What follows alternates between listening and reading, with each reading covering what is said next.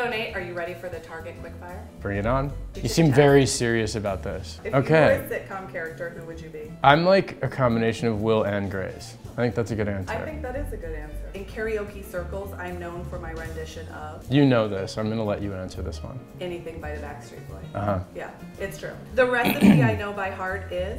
None. None. Can't Nothing. cook. Not a drink. Hosted a daytime talk show. Met every single famous chef. Have all their signed cookbooks right here in this kitchen. Yeah. Literally can't measure a cup of flour. The chore I always try to get out of is? All. Are you kidding?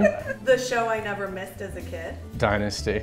Really? Yeah. Blinds, shades, or panels, all. You know why? It has to be one? It has to be one. That's the rules of the game. Okay, fine, then I'm gonna go with panels because panels are a lot of yardage, a lot of look, for probably the same price as shades and everything else you can do to a window. So if you frame a window and if you actually go to the ceiling, your room is gonna look higher. You could actually impact the architecture of your space with a window panel. What a difference a blank makes.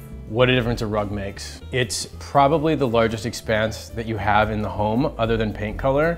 And I actually think it's a lot easier than painting. You know who you are, you've all tried to paint. Looks like it's really easy, it's not so easy. What is easy is rolling out a new rug in a new color or a pattern, and automatically the entire space is transformed. The worst design decision you ever made was? When I was 13, I thought it would be a really revolutionary, is really the only word for it, idea to put with a hot glue gun small mirrored discs, which the very first night I slept underneath that started falling on me like one after the other. Like I looked like I was like in a ball pool with mirrors. And your mother's reaction was? She didn't know about it or she would have been yelling at me for staple gunning anything into the ceiling. Rolling. We're rolling, guys.